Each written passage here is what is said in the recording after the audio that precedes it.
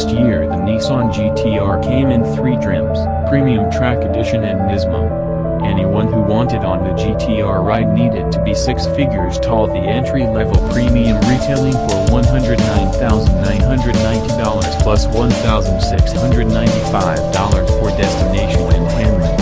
In 2018 the Premium trim needs another $500 with MSRP rising to $110,490 or $112,185 after handling. That is before adding one or both of the 2 possible options. What if you're a 5-figure guy who wants to play in a 6-figure world? Nissan has an answer for you in 2018 with the new GT R Pure trim starting at $99,990. Yes, adding the mandatory D&H stretches the price back into 6 figures at $101,685, but what's another 2 stacks when you're that close?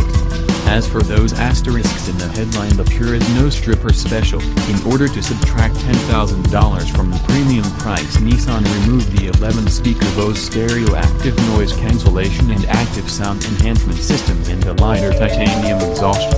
Depending on what you like in a GT R, the noise cancellation probably ranks as the most significant revision. The system was one of the reasons we called the latest version disarmingly civilized.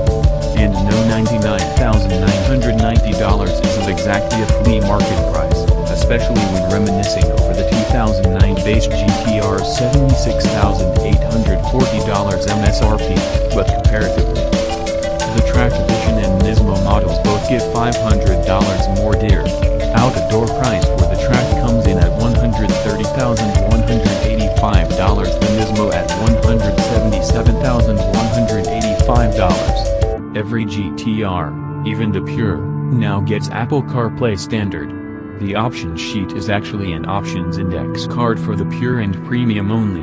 Either trim can be had with an all-weather package with all-season Dunlops and a unique coolant-water ratio. The Premium can be spec'd with a black Curo Night interior color and hand-stitched seats.